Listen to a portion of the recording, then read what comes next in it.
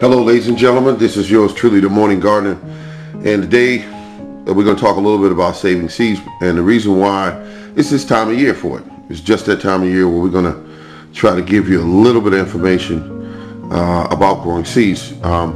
This here is a cucumber that grew this year. It's got a kind of weird color to it, but nevertheless it looks like an orange or lemon or something, but it's seeds. So what we do, I'm not going to take you through the whole process, but what I'm going to tell you like this: you take this cucumber, you cut it in half, you take the inside and scoop it out with a spoon, and you add it to a cup. I like to use a transparent cup. It's just something I like to do, and it's a fermentation process that will remove most of the pulp, if you will, that helps prohibit the seed from germinating. It will help remove that from the seed, helping it germinate better next year. Plus, seeds that you grow in your garden and take the seeds from them, they tend to grow better the following year because they're familiar with the soil. This one here, as you can obviously see, is a tomato. I just simply cut it in half and squeezed out the seeds, and you can see the seeds here in the container, full of pulp and everything, but it will go through a process and it will remove the pulp from the seed.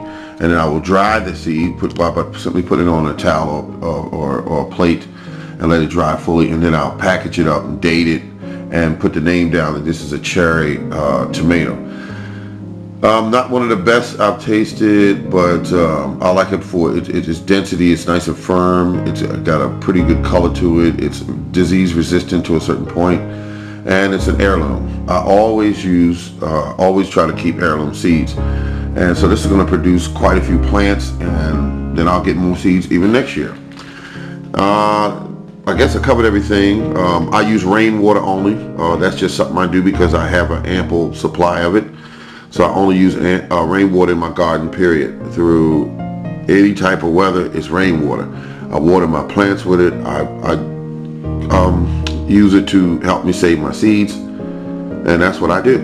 Rainwater is just nature's natural way of giving your plants what they need. This is yours truly, the Morning Gardener, and thank you very much for allowing me to come into your space